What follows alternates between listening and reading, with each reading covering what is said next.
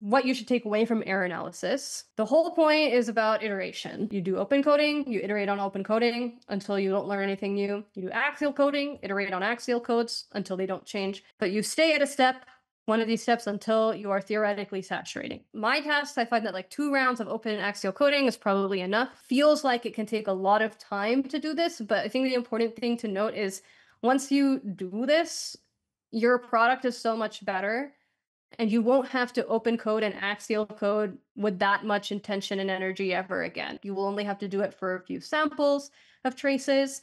You won't be surprised by anything new, right? So it is worth spending a day or two in this open and axial coding to really get your product to where it needs to be. But ultimately, the failure modes are going to be the same, right? Like handoff tool. We might not say the world label is exactly handoff. We might call it tool handoff. We might call it rescheduling tool. But high level, we are all going to get to the same failure modes.